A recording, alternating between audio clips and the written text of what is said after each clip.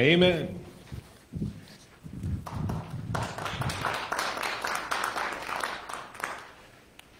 Many thanks to our Jubilation Ringers for providing music for us this morning. We'll hear from them a little bit later in our worship.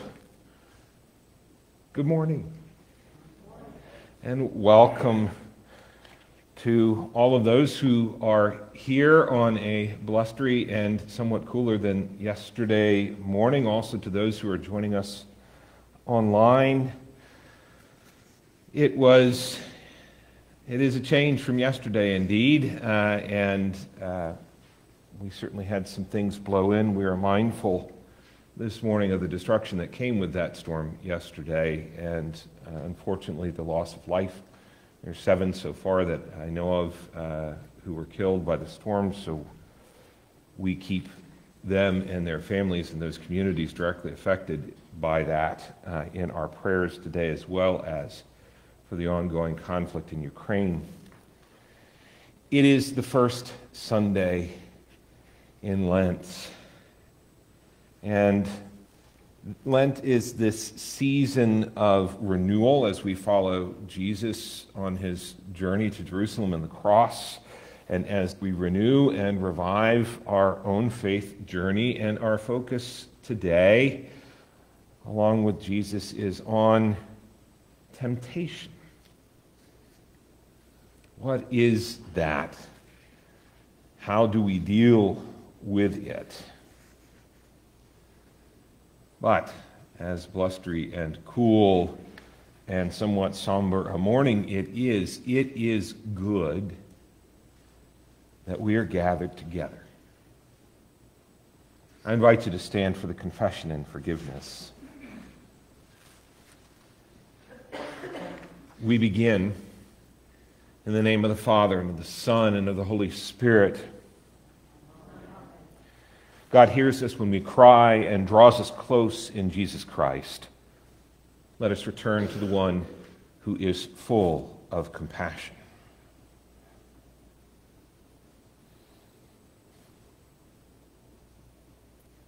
Fountain of living water, pour out your mercy over us. Our sin is heavy, and we long to be free. Rebuild what we have ruined, and mend what we have torn. Wash us in your cleansing flood. Make us alive in spirit to follow in the way of Jesus, as healers and restorers of the world you so love. Amen. Beloved, God's word never fails.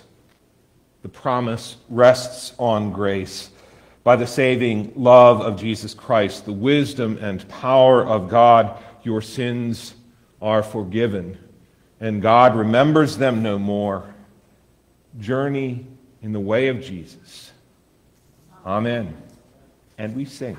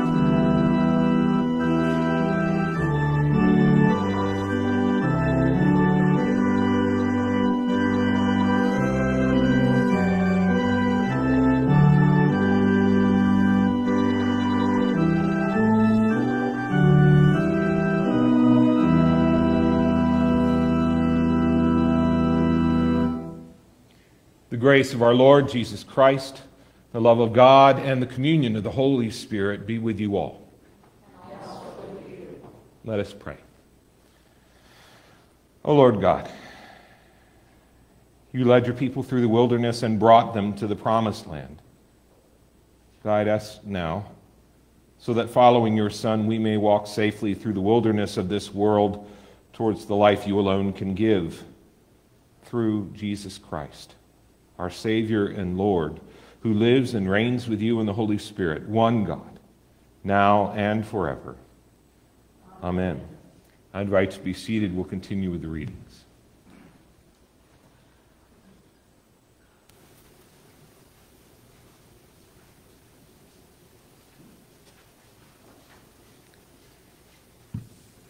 The first reading comes from Deuteronomy, the 26th chapter, verses 1 through 11. The annual harvest festival, called the Festive of Weeks, provides the setting for this reading. This festival celebrates the first fruits of the produce of the land offered back to God in thanks. In this text, worshipers announce God's gracious acts on behalf of Israel. When you have come into the land that the Lord your God is giving you as an inheritance to possess, and you possess it and settle in it, you shall take some of the first of all the fruit of the ground, which you harvest from the land that the Lord your God is giving you, and you shall put it in a basket and go to the place that the Lord your God will choose as a dwelling for his name. You shall go to the priest who is in office at that time and say to him, "Today I declare to the Lord your God that I have come into the land that the Lord swore to our ancestors to give us." When the priest takes the basket from your hand and sets it down before the altar of the Lord your God, you shall make this response before the Lord your God. A wandering Aramean was my ancestor. He went down into Egypt and lived there as an alien. Few in number, and there he became a great nation, mighty and populous. When the Egyptians treated us harshly and afflicted us by imposing hard labor on us, we cried to the Lord, the God of our ancestors. The Lord heard our voice and saw our affliction, our toil, and our oppression. The Lord brought us out of Egypt with a mighty hand and an outstretched arm, with a terrifying display of power, and with signs and wonders. And he brought us into this place and gave us this land, a land flowing with milk and honey. So now I bring the first of the fruit of the ground that you, O Lord, have given me. You shall set it down before the Lord your God, and bow down before the Lord your God. Then you, together with the Levites and the aliens who reside among you, shall celebrate with all the bounty that the Lord your God has given to you and to your house. Word of God, word of life. Thanks be to God. The psalm is Psalm 91, and we'll read responsively by whole verse. You who dwell in the shelter of the Most High, who abide in the shadow of the Almighty. You will say to the Lord, my refuge and my stronghold, my God and my trust. Because you have made the Lord your refuge and the Most High your habitation.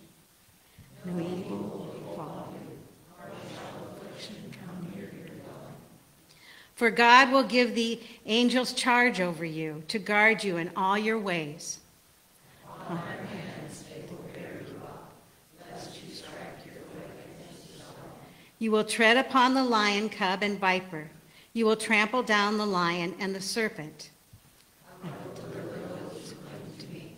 I will uphold them because they fear my name. They will call me, and I will answer them.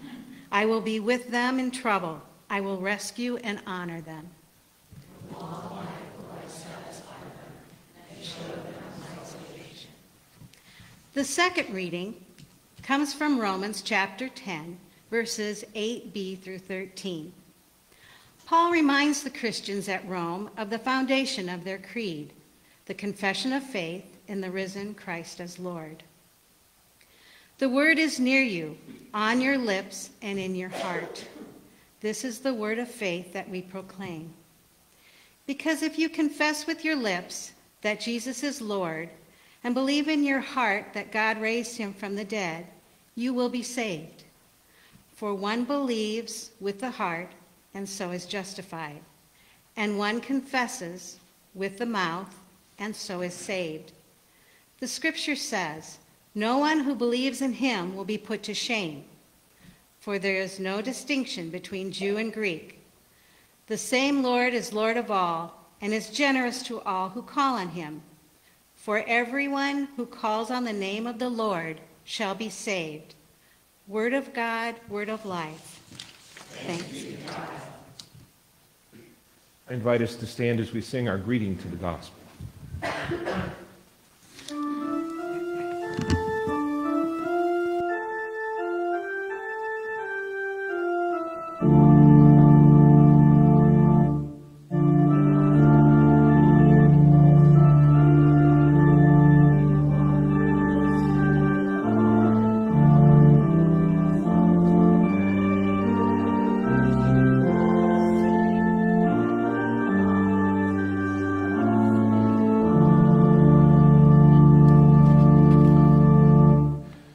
Holy Gospel according to Luke, the 4th chapter.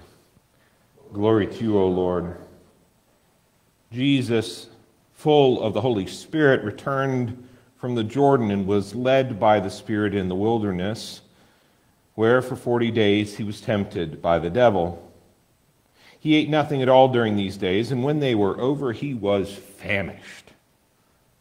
The devil said to him, "If you are the Son of God, command this stone to become a loaf of bread." Jesus answered him, "It is written, one does not live by bread alone." Then the devil led him up and showed him in an instant all the kingdoms of the world. And the devil said to him, "To you I will give their glory and all this authority, for it has been given over to me, and I give it to anyone I please. If you then will worship me, it will all be yours." Jesus answered him, "It is written, worship the Lord your God and serve only him." Then the devil took him to Jerusalem and placed him on the pinnacle of the temple, saying to him, "If you are the Son of God, throw yourself down from here, for it is written, he will command his angels concerning you to protect you, and on their hands they will bear you up, so that you will not dash your foot against a stone." Jesus answered him, "It is said, do not put the Lord your God to the test." When the devil had finished every test, he departed from him until an opportune time. The Gospel of the Lord. Praise to you, Lord Christ.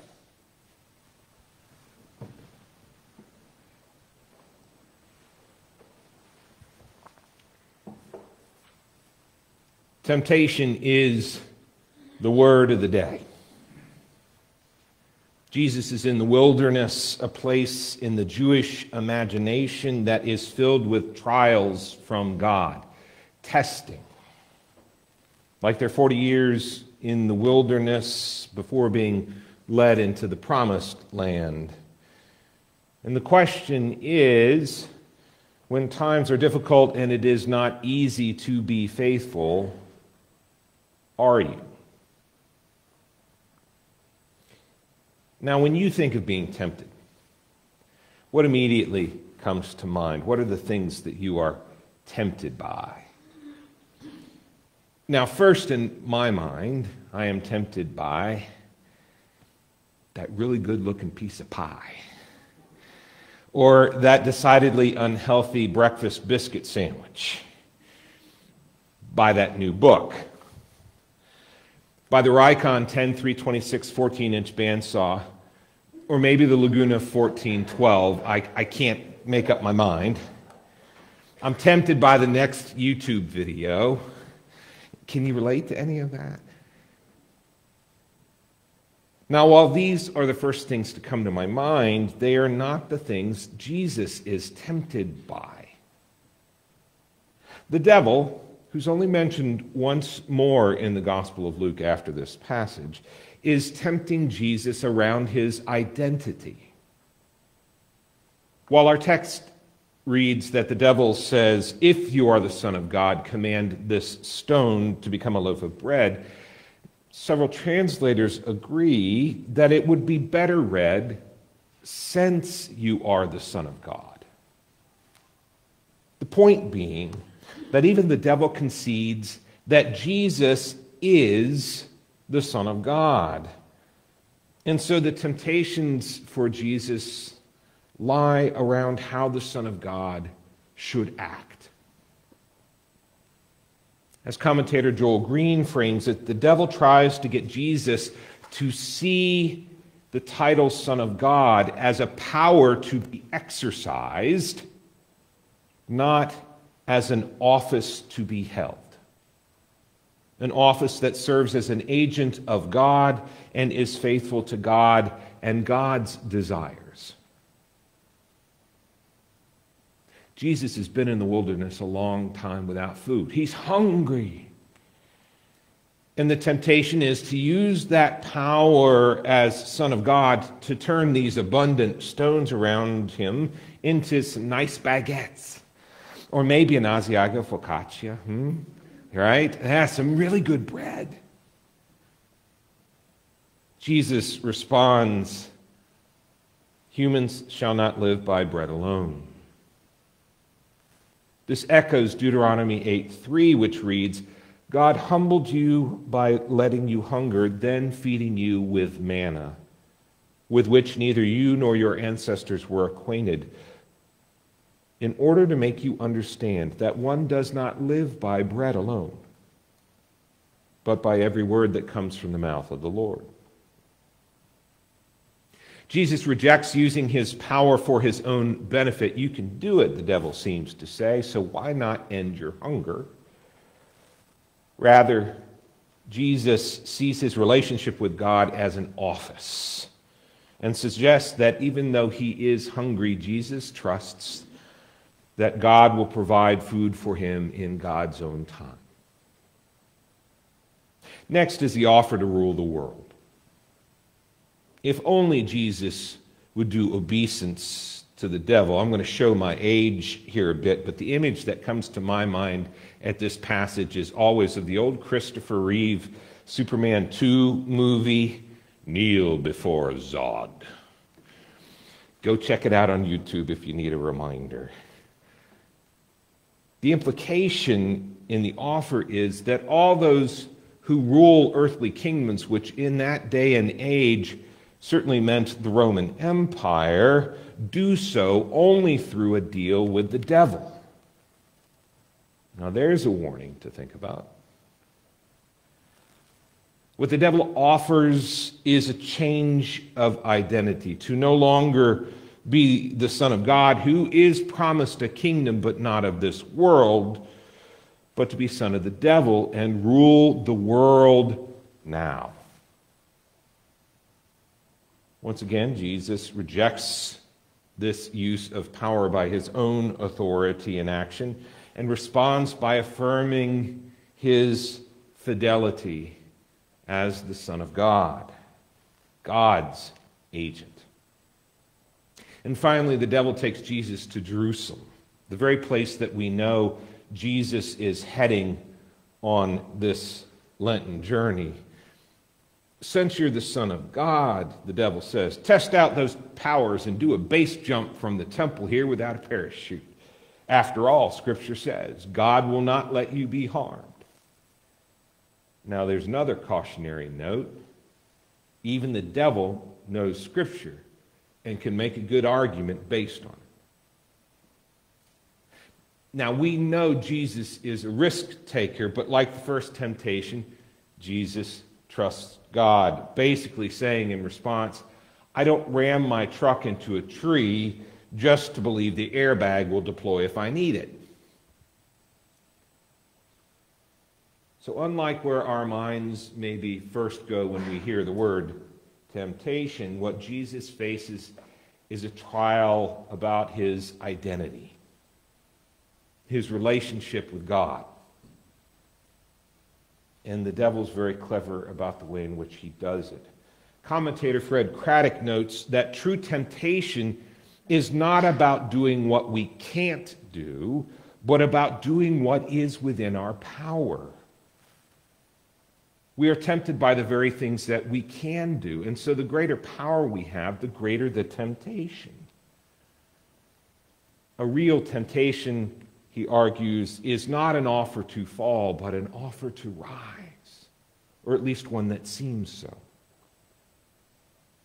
For Jesus, the temptation to make bread from stones can be seen not only as about his own hunger, but about his ability to feed the hungry of the world.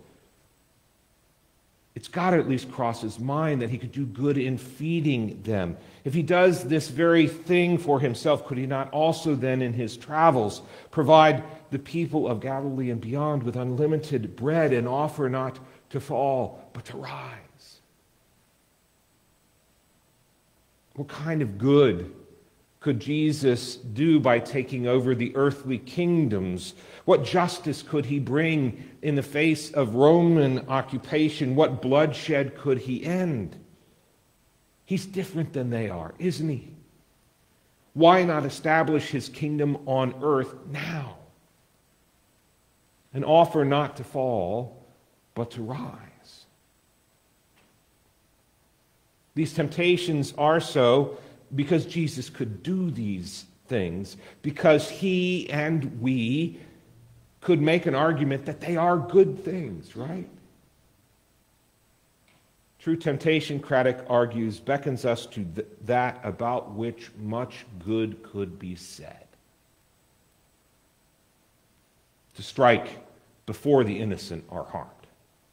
To take the levers of power because I will exercise them in a more just and corrupted way than those other people.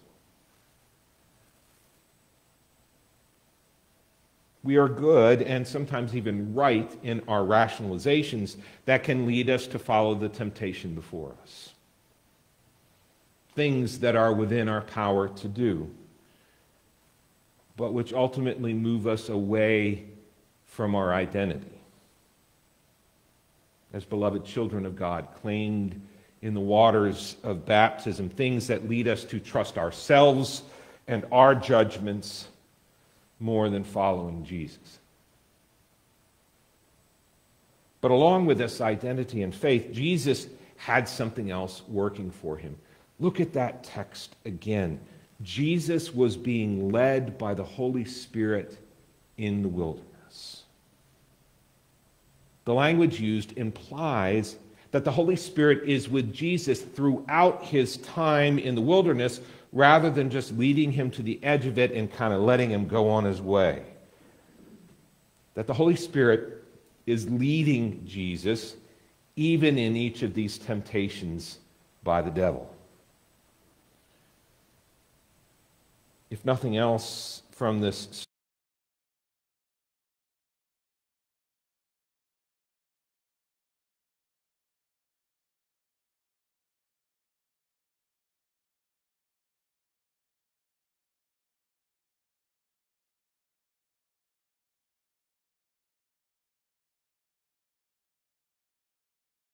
than others, because we want to do good for others, don't we?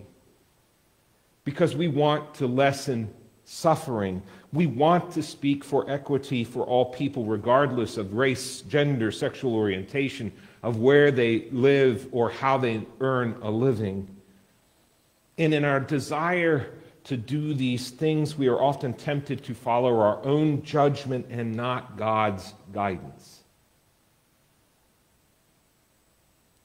But what we're promised through this story and through our baptism is that as people of faith, we do not face these temptations alone. That we go armed with our identity as beloved child of God, claimed by God in the waters of baptism, and that we too are led by the Holy Spirit, which is given to us in baptism. You have been sealed by the Holy Spirit and marked with the cross of Christ forever. That we follow after Jesus in this life. The one who knows what it is to be tempted and to ignore that temptation. Now, all this may not help me much in my decision between the Rikon and the Laguna, or whether or not to eat that wonderful looking piece of pie. But it will surely help me to stop and think long and hard as I am tempted about what to do that is within my power. To think long and hard. Is this what I want or what God wants? Is the vision of justice and peace that I bring the same as what God brings? How often have we convinced ourselves that we will bring peace through war? That idea reminds me of an episode of The West Wing where President Bartlett is angry at the options of a proportional response that he has been offered after Syria downs a U.S. military plane on a medical mission. He longs to institute Pax Romanus, the knowledge that a citizen of Rome could walk throughout the empire and be unassailed because if they were harmed in some way, those who did so knew that the might of the Roman Empire would come down on them like a ton of bricks. His chief of staff, Leo, says, yeah, you could do that. That's within your power. But then he talks about why he, Leo, would rise up against him because it would place the president in opposition to everything that a democracy stands for. What it comes down to is for ourselves and for the companies that we work for and for our church and our town and our nation is that just because we can, and remember, temptation lies in doing things that are within our power. Just because we can doesn't mean we ought. And what decides that? Not us, but our identity as child of God. Gifted with the same Holy Spirit that is leading Jesus, walking behind Jesus, listening to what he says, doing what he does.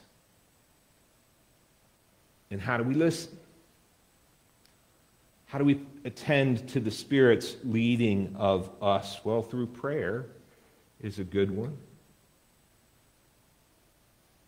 Conversation with God, which is both speaking and listening, discerning, pondering, sitting with.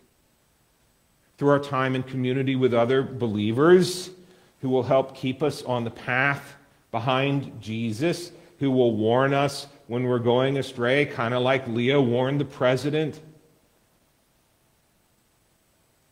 And so as we go forth this week into a world that is full of temptations, may we trust in our own identity and call as Jesus did. May we go comforted by the knowledge that the Holy Spirit leads us to. And may we, when we are tempted, pray this little part of the Lord's Prayer to remember. Thy kingdom come. Thy will be done on earth as it is in heaven. Thanks be to God. I invite us to stand as we sing our hymn of the day.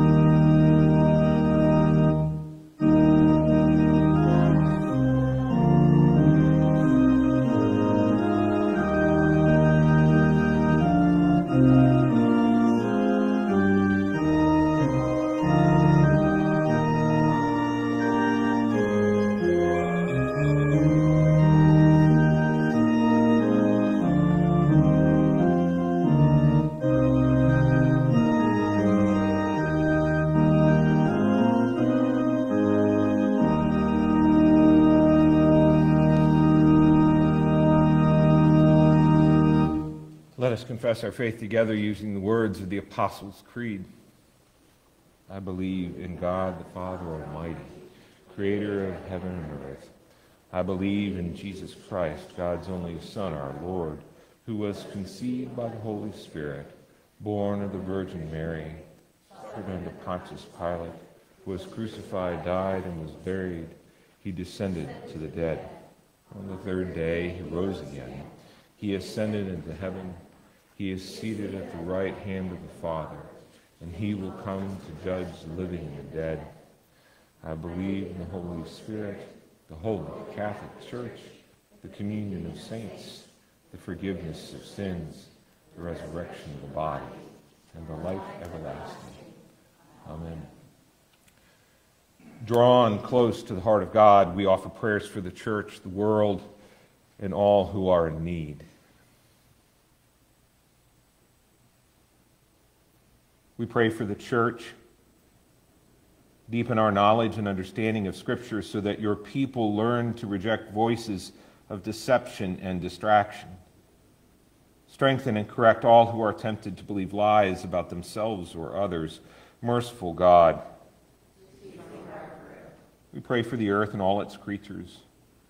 Sustain farmers and all laborers who work the land and harvest the fruits of its abundance so that all might have enough. Merciful God,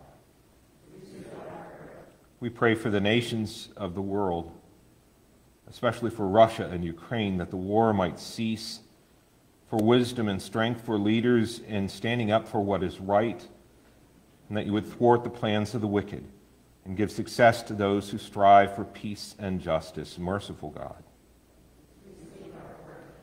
we pray for those in need.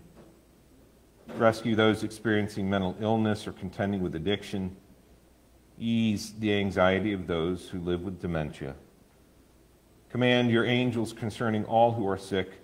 Especially we pray for Brenna, Rick, Amy, April, David, Dell, Sally, John, Ann, Jane, Abby, Deb, Cheryl, Shayla, Cooper, Stephanie, Lee, Mark, Marius, Pearl, Dan, Hunter, Tammy, Catherine, Kenny, Diane, Donna, Rachel, Morris, Marv, Lenora, Lillian, Judd, and all those whom we name now aloud in the silence of our hearts. Sasha, Lord. Merciful God, we pray for this assembly during these 40 days of Lent, especially as we practice our prayer life. Open our ears to hear your voice. Guide us as we ponder our mission. Expand our imagination for ministry. Merciful God, accept the prayers we bring, O God, on behalf of a world in need, for the sake of Jesus Christ. Amen. The peace of Christ be with you always. Let us share that peace with one another as we are comfortable. Peace always works, and then I will invite you to be seated.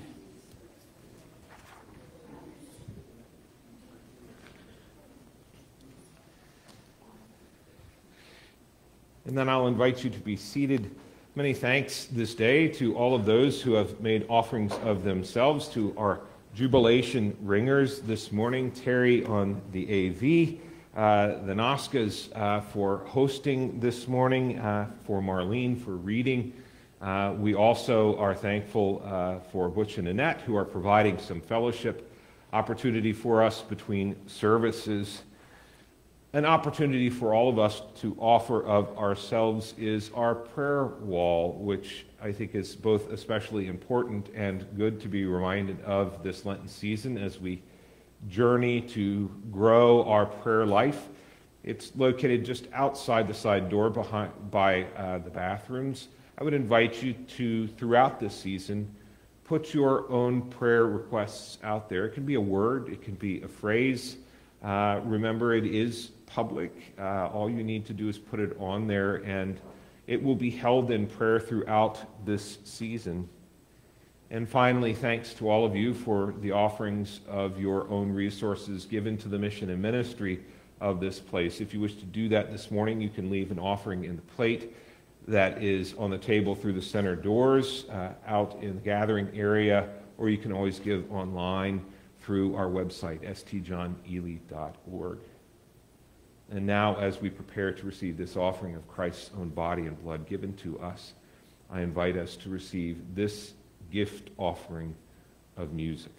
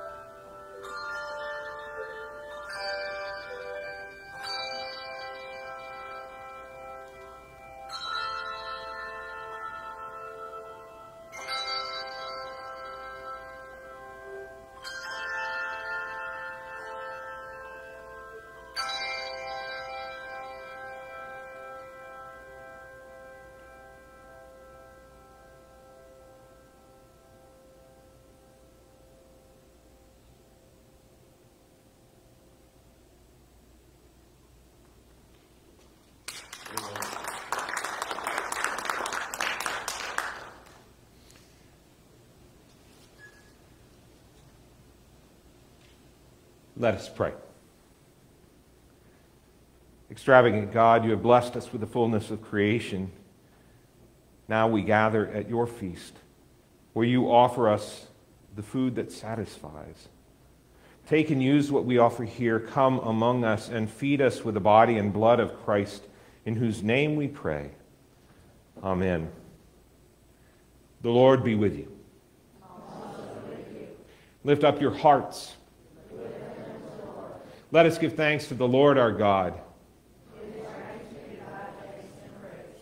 It is indeed right, our duty and our joy, that we should at all times and in all places give thanks and praise to you, Almighty and merciful God, through our Savior Jesus Christ. You call your people to cleanse their hearts and prepare with joy for the Paschal feast, that renewed in the gift of baptism we may come to the fullness of your grace. And so, with all the choirs of angels, with the church on earth and the hosts of heaven, we praise your name and join their unending hymn.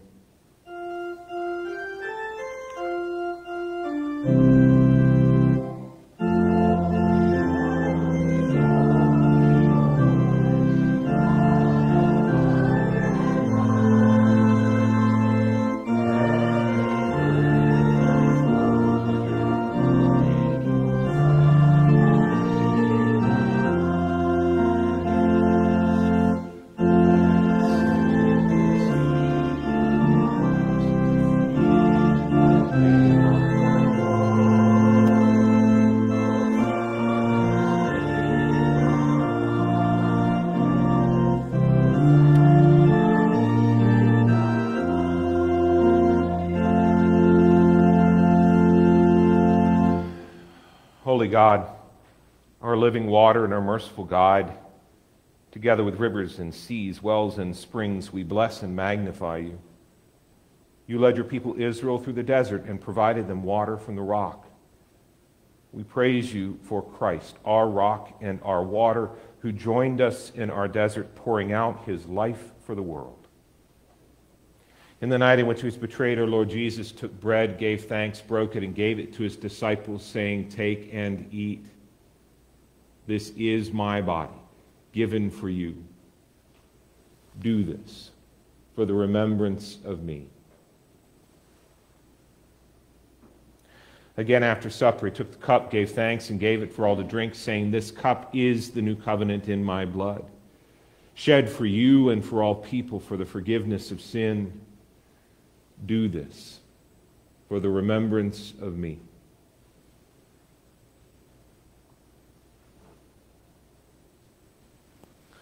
Remembering, therefore, his life, death, and resurrection, we await your salvation for all this thirsty world. Pour out your Holy Spirit on this food and on all the baptized gathered for this feast.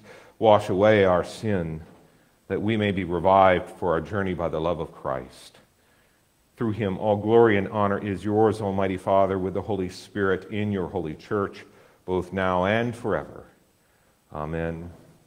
Lord, remember us in your kingdom. Teach us to pray. Our Father, who art in heaven, hallowed be thy name. Thy kingdom come, thy will be done, on earth as it is in heaven. Give us this day our daily bread, and forgive us our trespasses, as we forgive those who trespass against us. And lead us not into temptation, but deliver us from evil. For thine is the kingdom, and the power, and the glory, forever and ever. Amen. Here is the Lamb of God who takes away the sin of the world. Come to the table of mercy and joy. Here's what I think we're going to try and do based on our size crew. This will help our ushers out, actually. I'm going to invite us to come as one table. So I'm going to invite you to come to the foot of the steps. So if you're standing over here or sitting over here, I invite you to kind of start standing here, and we'll just kind of go this way. I think we can get everybody in. I'll come down the line, body of Christ given for you, and then I'll come down the line with the wine. That way, all shall be fed. So I invite you to come forward.